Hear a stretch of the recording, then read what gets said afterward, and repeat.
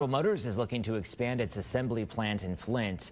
An urban planning and development firm submitting a rezoning application to allow the vacant woods behind Van Slyke Manor to be used as a parking lot for more GM trucks. This expansion would be at the south end of that GM plant. The group says this project will not affect any nearby homes and will take measures to ease concerns over noise, traffic, or environmental impacts. Tomorrow there will be a public meeting to discuss the proposal. It's at the Central Church of the Nazarene at 5:30. Flint Township has also approved a public hearing for November 9th.